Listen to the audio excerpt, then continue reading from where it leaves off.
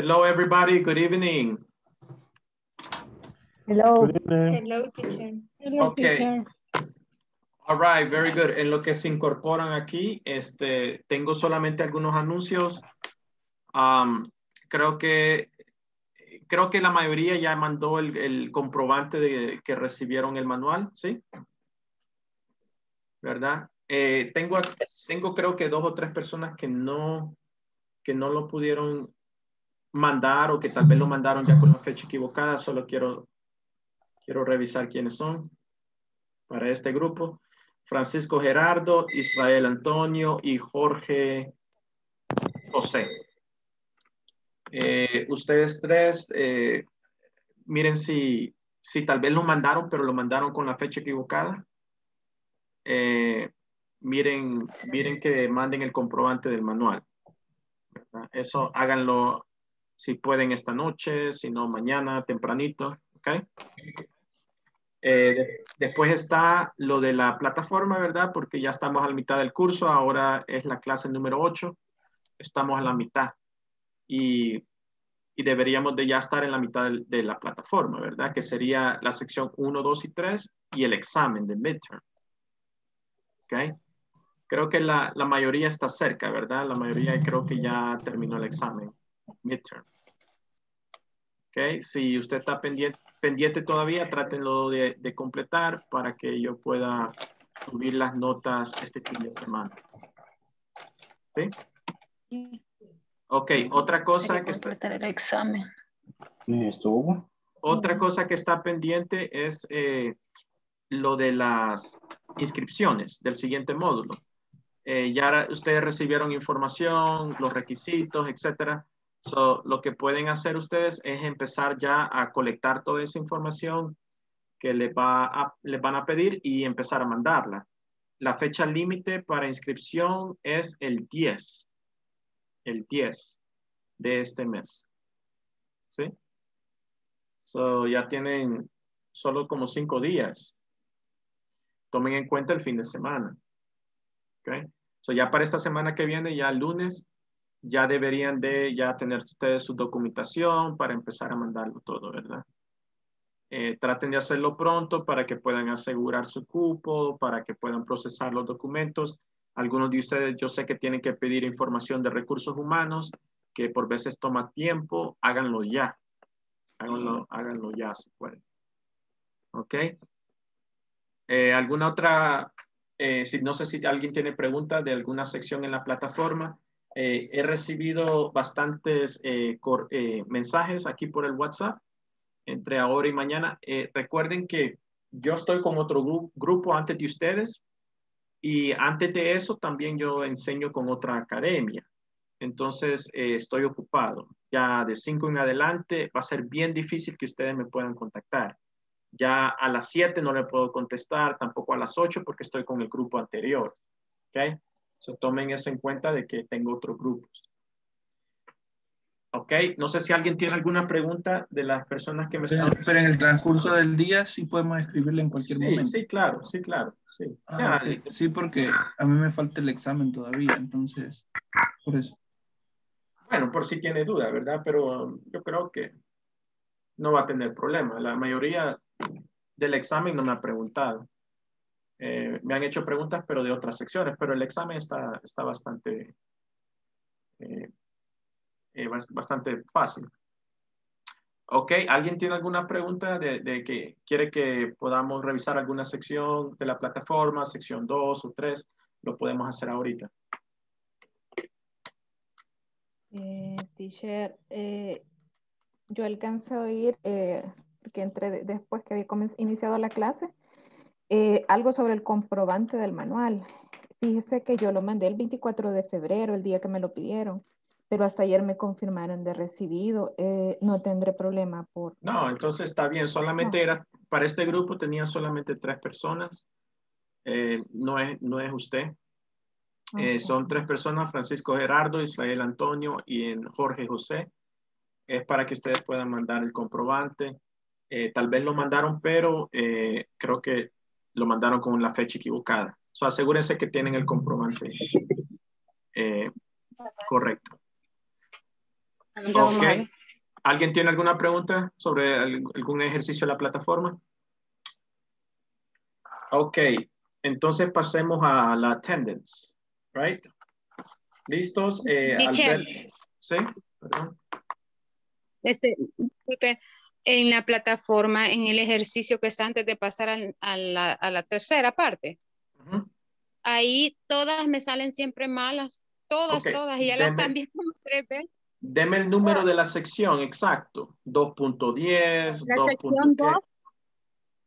es la sección 2, el último ejercicio. Vaya, ok. Deme un segundito, Dinora, ya lo vamos a ver, ok. Ya voy a proyectar pantalla para que lo podamos ver. Alberto Espinosa. Alberto Espinosa. Ana Francisca García. Present, teacher. Ana Vicky García. Present, teacher. Francisco Javier Artiga. Present. Betsy Ábalos. Present, teacher. Betsy Marisol Flores. Present, teacher. Okay. César Adonai Martínez. Present, teacher.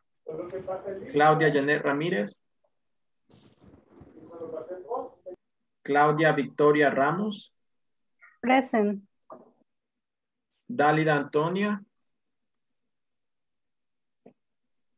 Presente, teacher. Okay.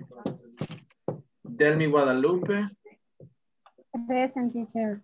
Dinora Lisset. Dinora Lisset. Present, teacher. Edwin Alberto Present. Gómez. Sí, ya le escuché, Dinora. Edwin Alberto Gómez. Edwin Alberto Gómez. Ernesto Arturo García. Presente, teacher, I'm here. Okay. Félix Edgardo Escobar. Thanks. Present, teacher. Okay. Gerson Elías. Present, teacher. Ok, aquí está. Elina Linares. Presente, teacher. Ok. Creo que me brinqué a alguien. Francisco Gerardo. Francisco Gerardo. Ok. Iliana Alvarado. Present. Present, teacher. Ok, thank you. Israel Antonio. Present, teacher. Jennifer Saraí. Jennifer Saraí. Jessica Elizabeth Rosales. Present. Ok.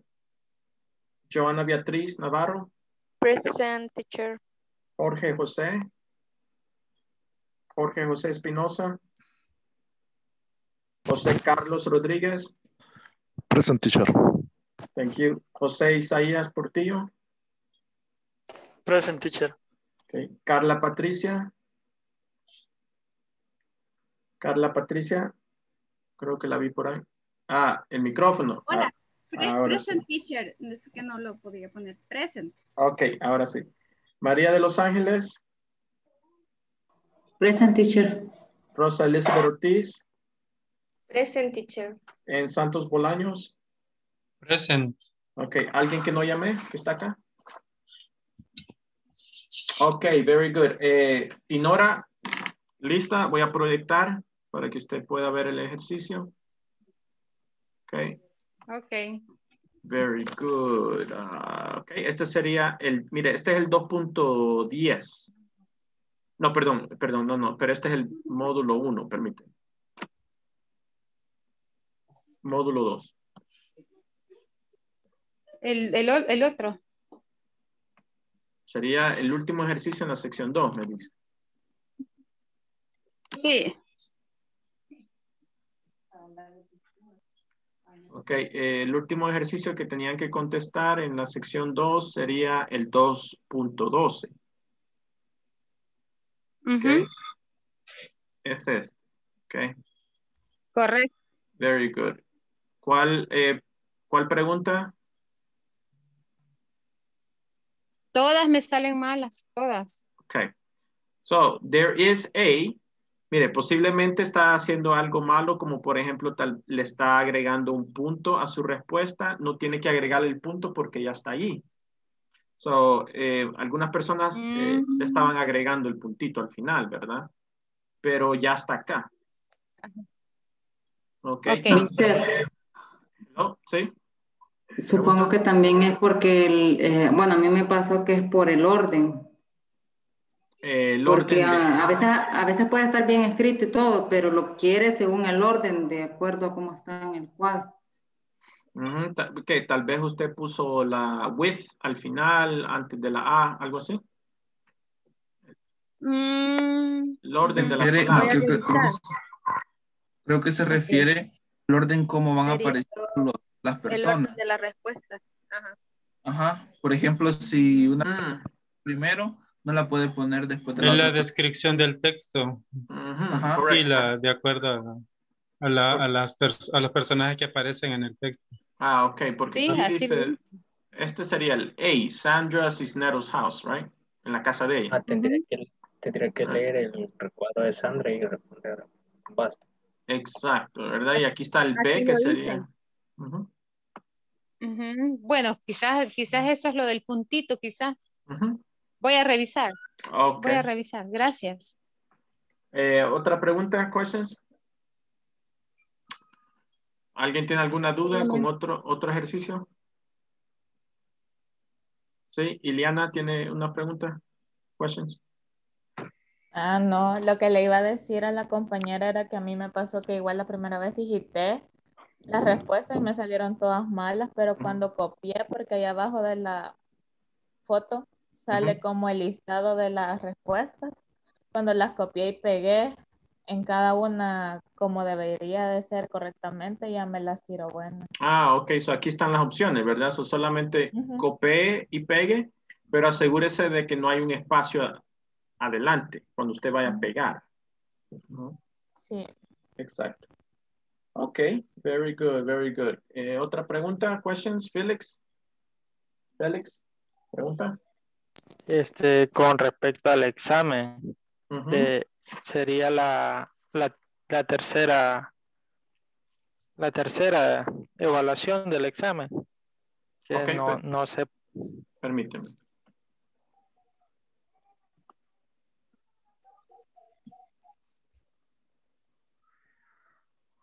Okay, unscramble sentence. So you have to put the sentence in order. Right? ¿En alguna específica? Sí. Ajá, más que todo la segunda y la tercera no me salen de ninguna forma. Porque la primera sería there is no mirror in the bedroom. Así sería, ¿verdad? No, there is no. There isn't. There isn't. There isn't. Ajá. Tiene que contraer is y el negativo, isn't. There isn't a mirror in the bedroom. Esa sí me salió buena, pero las demás no. Ya le intenté varias veces, no. There is no pictures on the hall. Bueno, ajá, ya la puse así, pero quizás... Tómele una captura. Es lo que le puedo decir ahorita. Ajá, porque ya la probé varias veces. Por veces quizás estoy poniendo algún espacio de más o algo, ¿verdad? Algún espacio, un puntito, algo que no está, un espacio extra, algo así. Muchas veces es tema de punctuation o la forma que lo digitamos o algo así. Gracias. Okay, questions? All right, let's go to the job aid for today. Okay, permíteme, let me just open the job aid.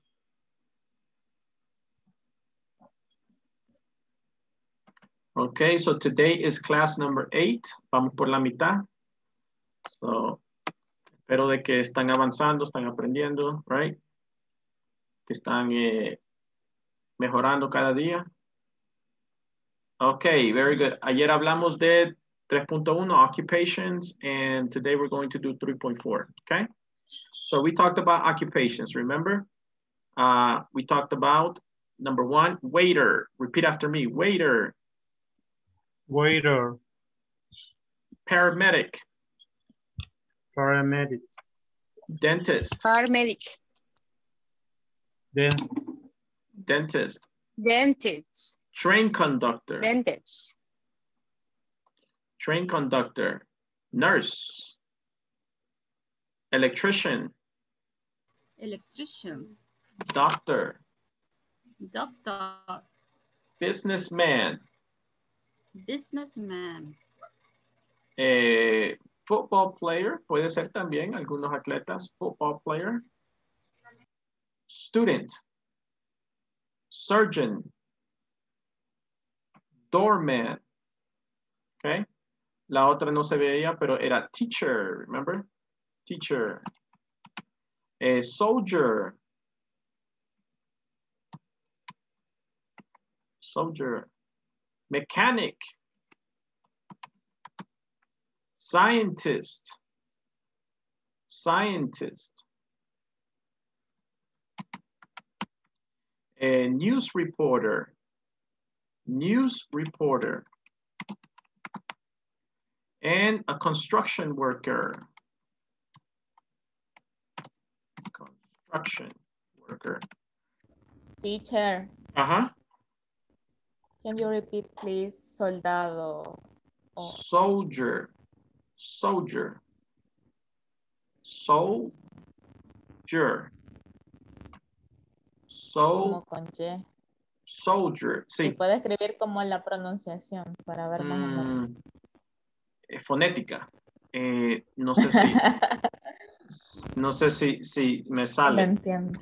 Los diccionarios tienen como una fórmula, ¿verdad? Pero ellos usan como un sistema de pronunciación. Let me see. So, es que yo te puedo poner la fonética, pero en inglés. Soy. No sé si te ayuda. Soldier. Thank you. All right, very good. Okay, so what does where does a surgeon work? Where does a surgeon work? Y aquí tienen que hablar en el simple, el present continuous con la S en el verbo. Where does the soldier work? I mean, where does the surgeon work? The surgeon. Where does the surgeon work? In the hospital. Okay, pero in the hospital. Okay, very good. Pero esa no es una oración completa. So you have to say, you have to use a subject, sería he. Works. And then works. We need a verb with the S. He works in a hospital. In a hospital. Okay, ya esa es una oración completa, right? Because we have subject and the verb. He works in a hospital. Very good. Where does a doorman work? Doorman. He works in a hotel. Very good. He works in a hotel. Repeat, hotel. Hotel. Yes, very good. Where does a waiter work? Where does a waiter work? He works in the restaurant. Very good. He works. Okay, excellent, right? Very good. So eso es lo que hicimos, ¿verdad? Excelente.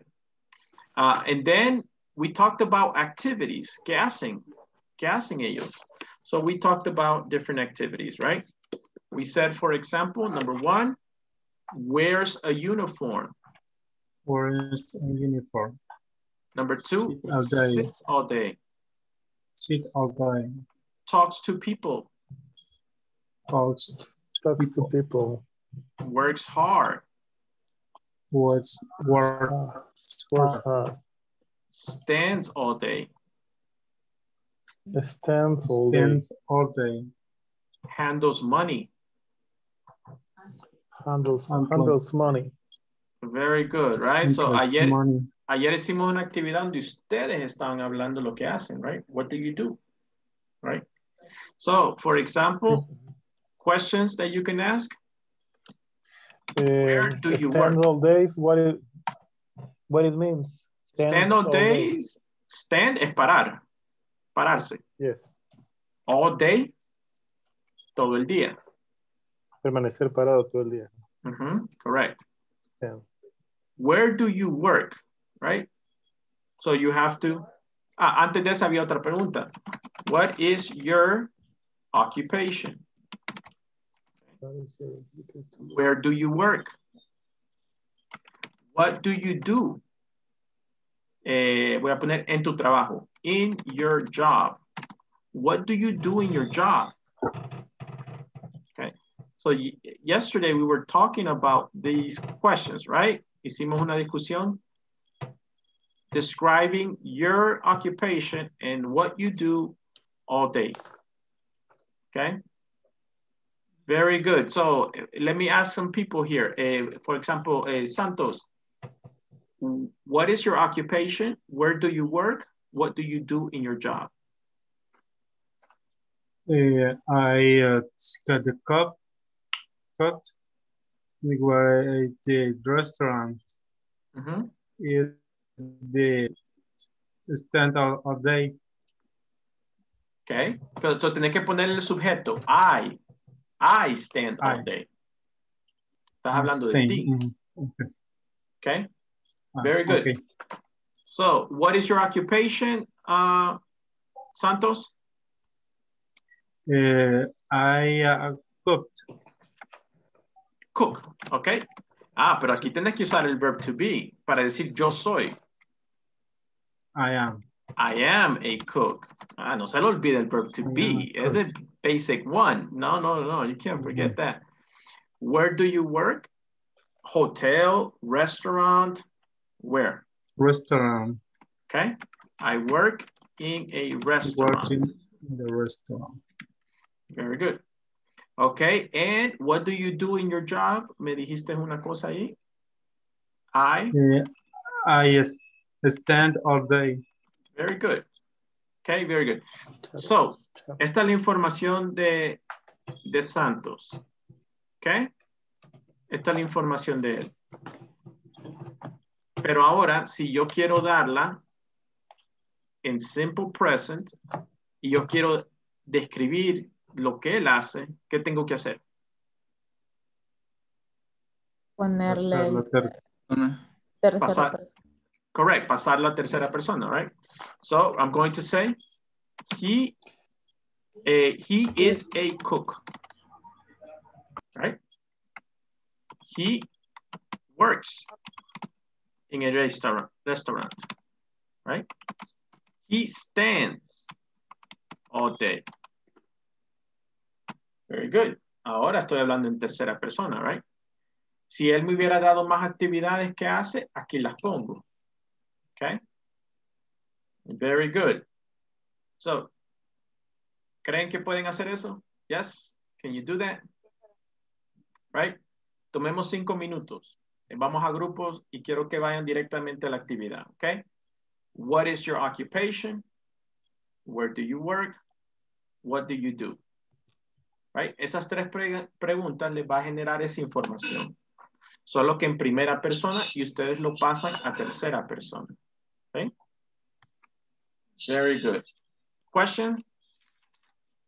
¿Preguntas? Okay. Sería la última actividad. No, esta está en la guía. De hecho, inicié con esta actividad. Okay. Inicié con esta actividad porque quería repasar esto.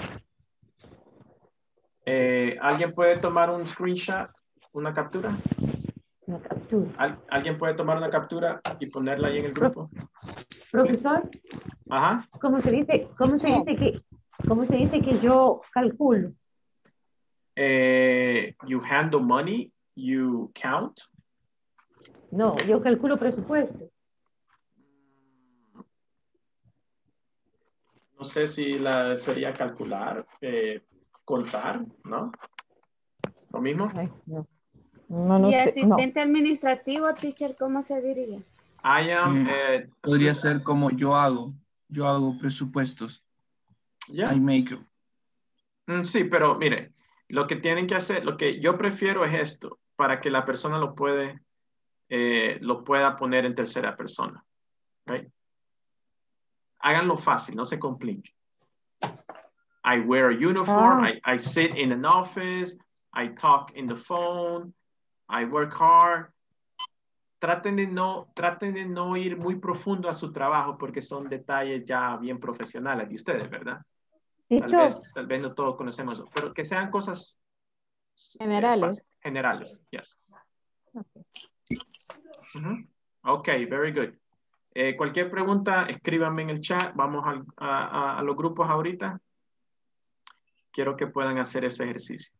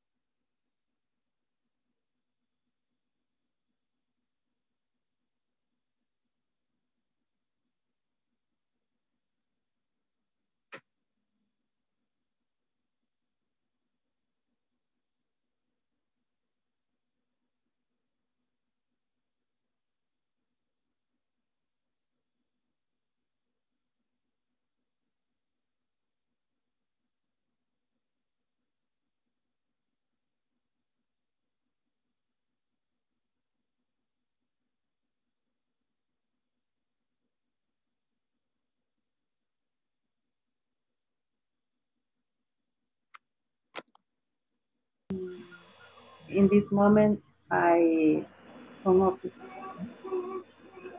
Nice. Okay.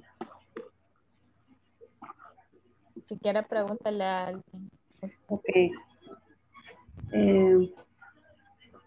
Ileana, what is your occupation? Well, I am customer service online. I work in an agency and I don't wear a uniform. I sit all day and I talk to people all day too. Okay. Jose Carlos, what is your occupation? I am administrative assistant. Nice. Where do you work? I work at the hotel. Nice. What do you in your job?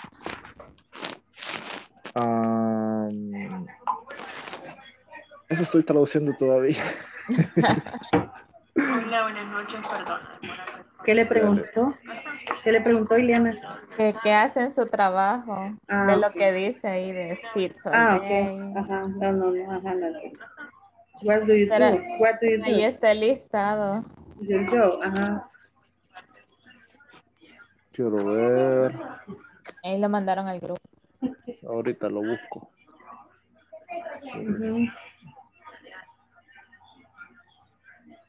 And you, Ileana, what do you do in your job? I talk to people in chat all day. And I sit all day too in my job. Okay. And I don't wear uniform. Me too. I sit all day and I talk with the client. In my job, talk to people, work hard,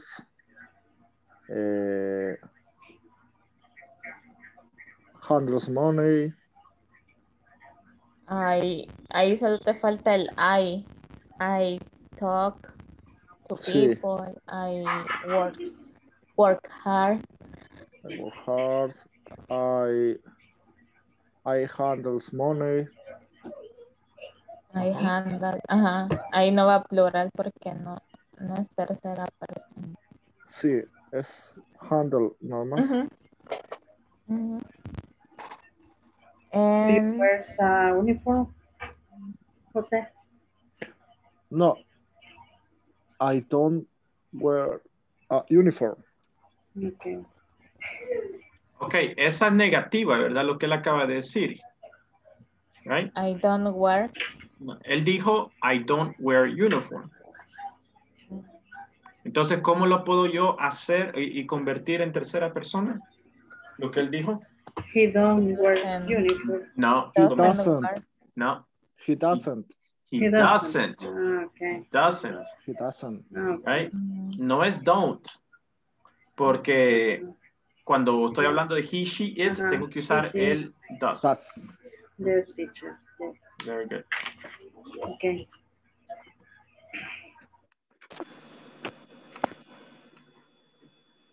Turn me. Okay. Ready? Okay. Who's going to go Yes. first? Who's going to go first? ¿Ya pasaron o qué? ¿Dónde están? Ya. Yeah. Okay, very good. Ya nos preguntamos. Ok, so ahora, si yo le pregunto a Joanna qué es lo que dice Gerson, ella me lo tiene que dar en tercera persona, ¿verdad? Very good. Y Gerson y viceversa. Joanna, tell me about Gerson. Okay. He doesn't work, but he studies. He studies at university. He studies. He studies. At he studies at university. I don't know qué materia o pero but, Career. What career? Okay, very good. Pero ¿qué es lo que hace? What does he do in the university? What does he do? He studies all day. He studies. S on the verb. Studies. Studies all day. And in his house. That's it. Okay, all right, very good. ¿Ven la importancia de este ejercicio? Deberían de ustedes ya, él hace esto, esto y esto, right? Pero están batallando, ¿por qué? Porque no entienden todavía el tercera persona, right? Simple present. Okay, very good. Gerson, ¿qué hace Joanna? What does Joanna do? Tell me about her. Joanna, she's Vanessa's worm. She what? She what? I'm sorry. She what? She works. She works. Vanessa's foreman, me dijo ella. Okay. Okay. Okay. Okay, and she works at home. And she's attend 10 persons at work. She attends. Not persons. Persons no existe. Person es solo para una. People es plural. People es plural. Oh, okay.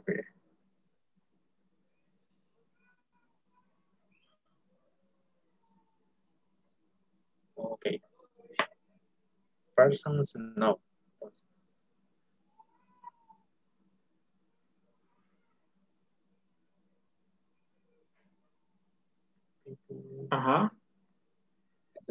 Entonces sería she's attend people at home. She attends people at work. Okay. Y sobre eso me dijo. Very good. Excellent. Okay, Francisco, are you there? Yes, teacher. Who did you speak to? With Joanna. Okay, tell me about her. Okay, she's a businesswoman. She works at home. She attends people. Very good, very good. ¿Alguna otra cosa que hace? What else does she do at the house? She studies English. She studies? Studies English. Very good. Okay, good job. English at night. Okay, good, excellent. Okay, ya vamos a regresar. Regresamos ya. Okay.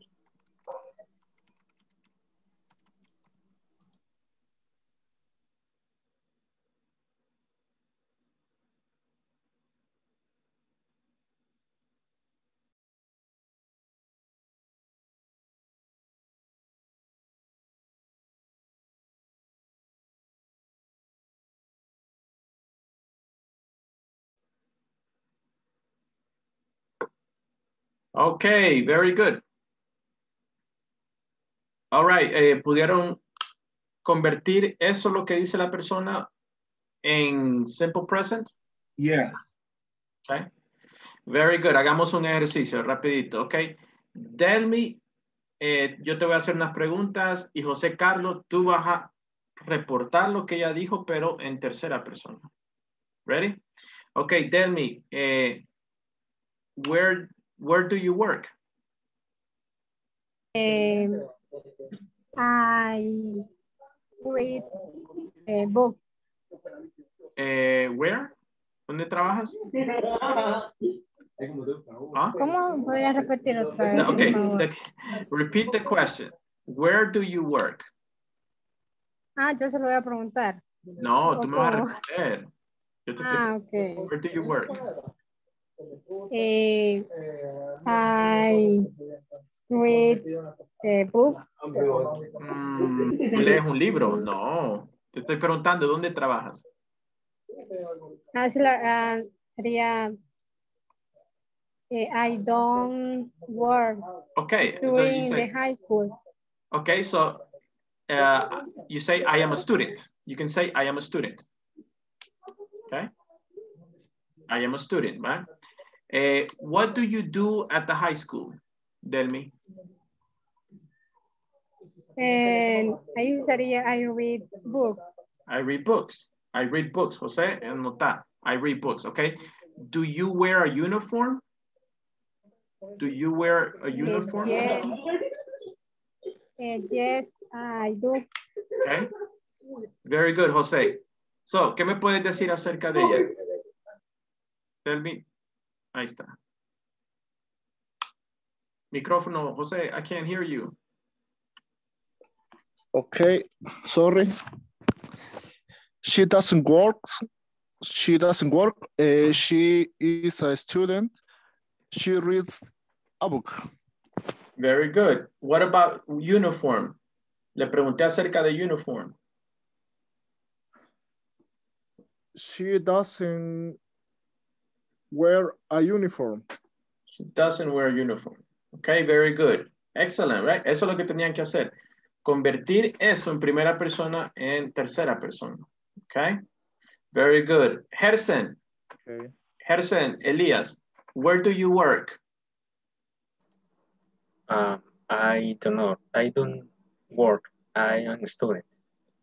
Okay, what do you do at school? I am Don Bosco University. Okay, do you wear a uniform to the university? No. No. Okay. What do you do in the university? I study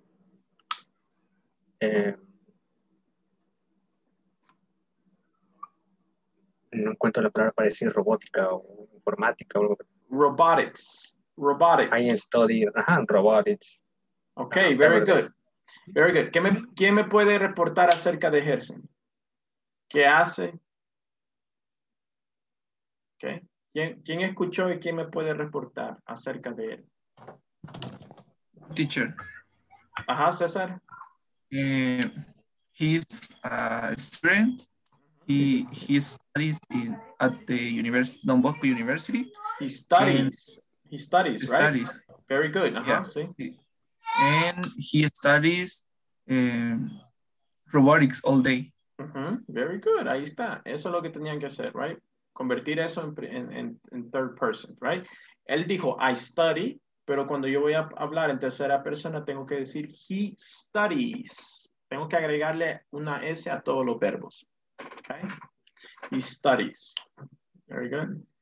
Si él me dice algo en negativo, for example, I don't wear uniform, entonces yo tengo que reportar en tercera persona usando ¿qué? She doesn't. Doesn't. Very good. He doesn't wear uniform. Okay.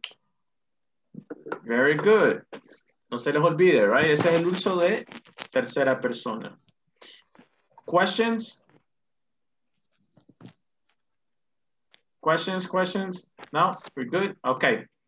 Very good. Let's go. Let's continue real quick. I want to give you a pronunciation lesson, right? Reduction of sounds. Do and does are auxiliary verbs. These are helping verbs. Se les conoce como helping verbs porque ayudan a entender el resto de la estructura, o también se les conoce como auxiliary verbs. Okay? Auxiliary verbs. Okay. So for example, here, I have an example. Where do you work? Now, nosotros aquí aprendiendo inglés, sí, está bien que lo pronunciemos así tan diligentemente. Where do you work? Está bien, right? Pero una persona que habla inglés o que es un poquito más fluida no va a pronunciar cada una de esas palabras, sino que va a decir, where do you work? Where do you work? Where do you work? Where do you work? Okay, sí. Where do you Where do you work? Where do you work? Ahí está. Where do you work? Where do you work? Where do you work? No. Where do you work? Where do you work? Ahí está. Very good. Okay. Where does he work? Se podría decir más fluido. Where does he work? Where does he work? Where does he work? Where does he work? Where does he work? Where does he work? Where does he work? Okay. Where does he work? Where do they work? Ahora voy a usar do and they, okay? Where do they work? Where do they work? Okay. No voy a pronunciar palabra por palabra, sino que voy a decir where do they? Where do they? Where do they work? Where do they work? Okay. What do you do? Raramente una persona nativa o una persona le va a decir y le va a pronunciar tan perfectamente cada palabra. What do you do? No, no le van a hablar así. What do you do? What do you do? What do you do? What does he do? What does he do? What does he do? What do they do? What do they do? What do they do? Es la forma más fluida, es nativo y no es porque yo tengo un nivel tan avanzado, sino que ya cuando llegue una persona intermedio o un intermedio avanzado, ya debería estar manejando lo que es una fluidez y esa fluidez viene a través de reducir sonidos, ¿verdad? Ya no va a decir, he is a doctor. No, eso está bien para básico, right? Él va a decir, he's a doctor. Right? Very good. So, él va a empezar a usar más contracciones, más sound reductions, también lo que se conoce como intonation, etc., right? So, no va a decir, he is a doctor. No. Una persona ya en un nivel más avanzado te va a decir, he's a doctor. Okay. Very good. So, let's repeat. Let's reduce the sound. Look at this following sentences. Casi todas son preguntas. What did you do? Está en el pasado, que estoy usando did, el pasado de do, pero no importa, el principio es igual. What did you do? What did you do? ¿Qué hiciste? What did you do? What did she, how did she react? Perdón, how did she react? ¿Cómo reaccionó ella? How did she react? How did she react? Number 2, again, how did she react? Did you finish? No le van a hablar así. La pregunta sería, naturalmente, did you finish? Did you finish? Did you finish? Usted escucha, ¿verdad? Esto suena como ya. Did you finish? Did you finish? Okay. Number 4. Does he work in a hotel? Does he work in a hotel? What did you say? Number 5. What did you say? Lo puedo convertir usando sound reduction. What did you say? What did you say? What did you say? Number 6. Where did you go? No, no le van a hablar así, right? Where did you go? Where did you go? Where did you go? Okay. Very good. So este es uno de los videos que está ahí en la plataforma, en esta sección 3.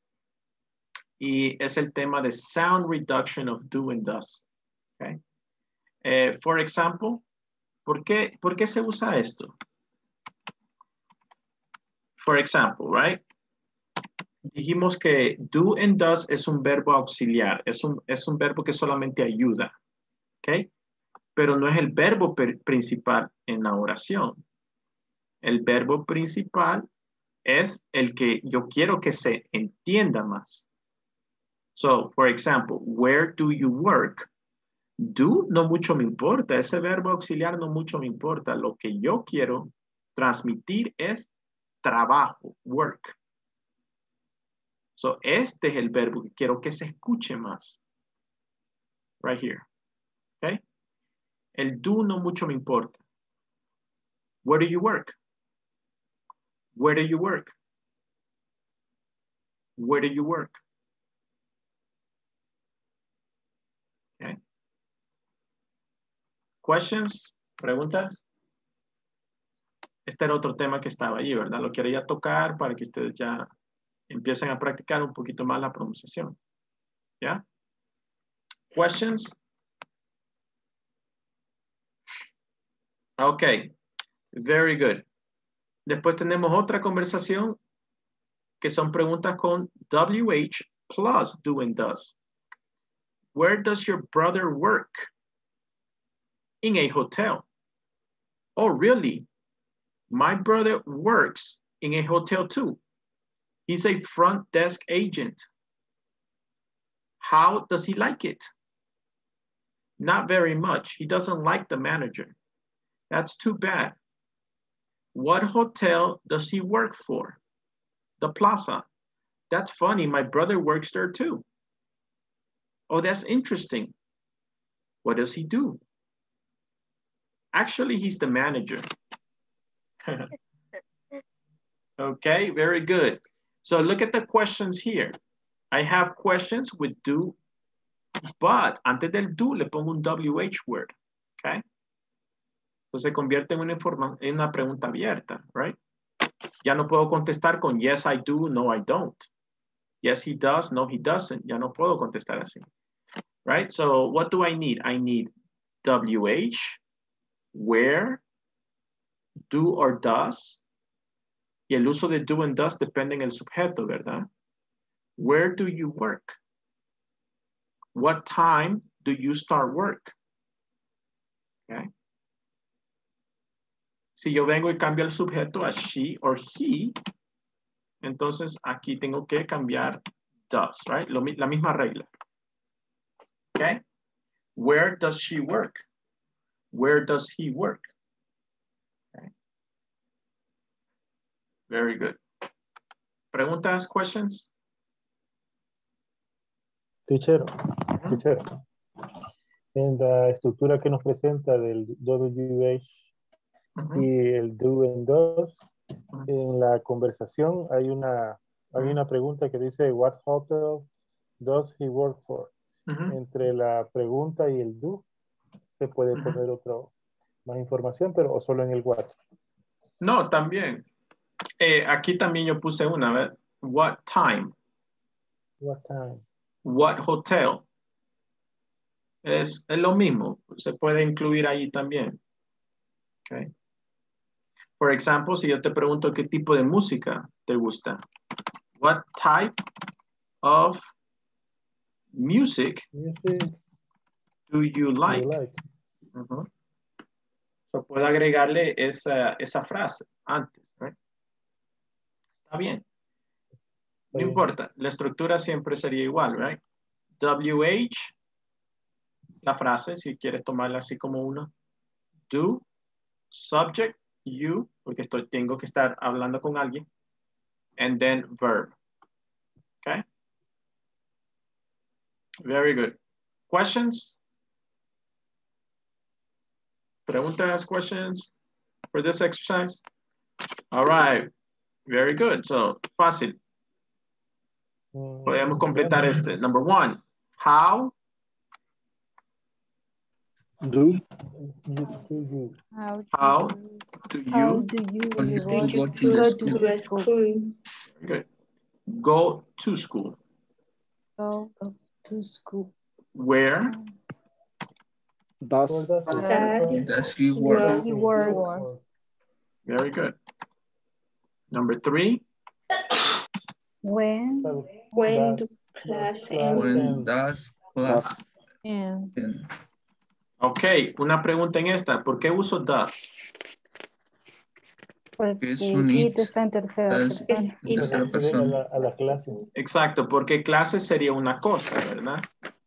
Y que sería lo mismo que decir it, right? En ese caso uso does. Okay. Number 4. What does your father do? What does your father do? Now, aquí yo no tengo he, sino que tengo father. Your father, right? El equivalente de esto es he. Right? Él es el sujeto, right? Es que el sujeto no siempre tiene que ser he or she, sino que puede ser un nombre propio o puede ser un descriptivo, ¿verdad? Like your father. Right? Number 5, ya lo voy a subir. Number 5. Who? How do Who, no es who. How do you see? Who do you see in the photo?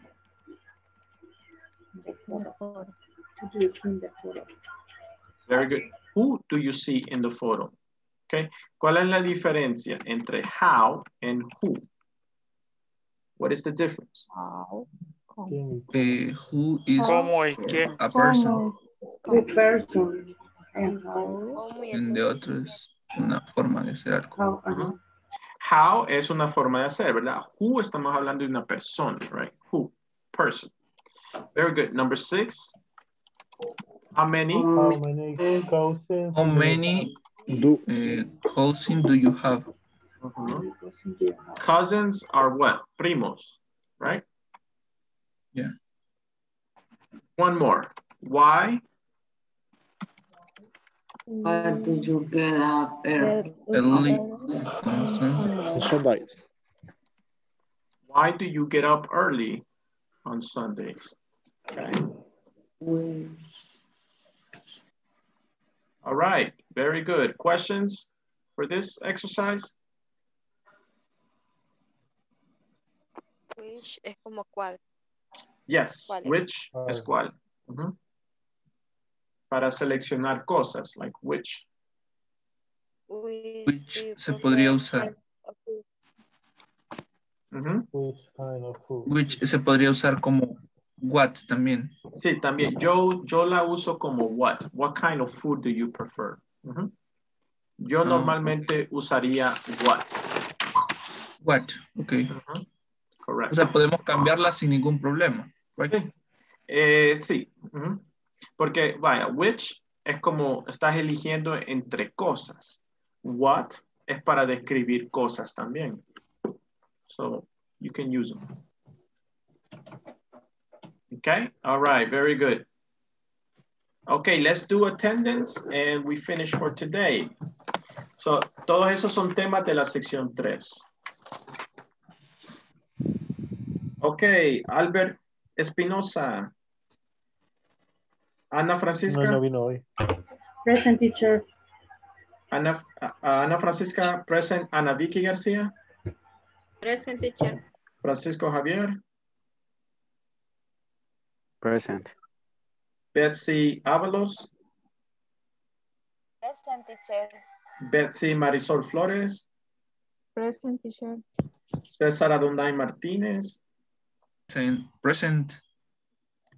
Claudia Janet Ramírez. Claudia Victoria Ramos. Present. Dálida Antonia. Present, teacher. Okay. Delmi Guadalupe. Present. Dinora Lisette. Dinora Lisette. Dinora. Present, teacher. Ok, gracias. Present. Edwin Alberto Gómez. Ernesto Arturo. Presente, teacher. Félix Edgardo Presente. Escobar. Present, teacher. Francisco Gerardo Ramírez. Gerson Elías. Present, teacher. Elina Linares. Present, teacher. Iliana Alvarado. Present, teacher. Israel Antonio Torres. Present, teacher. Jennifer Saraí. Jessica Elizabeth Rosales. Present. Joana Beatriz. Joana Beatriz. Present, teacher. Jorge José Espinosa. Present. José Carlos Rodríguez. Present, teacher. José Isaías Portillo. Present, teacher. Carla Patricia. Present, teacher. María de los Ángeles. Present, teacher. Rosa Elizabeth Ortiz. Present, teacher. And Santos Bolaños. Present. Okay, very good. Solo verificar, Jorge José sí está aquí, ¿verdad? ¿Está aquí? Jorge José. No está. Okay. All right, very good. Okay, los anuncios, ¿verdad? Los que se los mencioné al inicio, 3 personas necesitaban mandar el comprobante. Esas 3 personas son, permíteme. Para este grupo es Francisco Gerardo, Israel Antonio Torres y Jorge José Espinosa. Esas 3 personas manden el comprobante, todos los demás están bien. Podemos terminar la sección 1, 2 y 3 con el examen midterm. Okay. Si tienen alguna pregunta, me avisan. Después tenemos todo el papeleo de la inscripción. Empiecen ya a mandar, a solicitar, a enviar todas esas cosas antes del 10. Recuerden que el 10 sería el miércoles. Okay. El 10 sería el miércoles. Tienen que hacerlo antes. O solo tienen que pedir información el mañana, viernes, en sus empresas. Denle. Me imagino que sábado y domingo no van a poder obtener esos papeles. Y solamente, ¿verdad? Yo voy a encargarme de mandar las notas, lo que ya tienen completo ustedes. Voy a empezar a agregar todo eso y mandar esas notas este fin de semana. ¿Ok? Recuerden, si ustedes me escriben o tienen alguna duda, me escriben tipo 6 o 7. Yo estoy con otros grupos a esa hora. Escríbame antes de las 5 de la tarde. Okay. All right, very good. Have a good night then, okay? Take care. Good night. All right.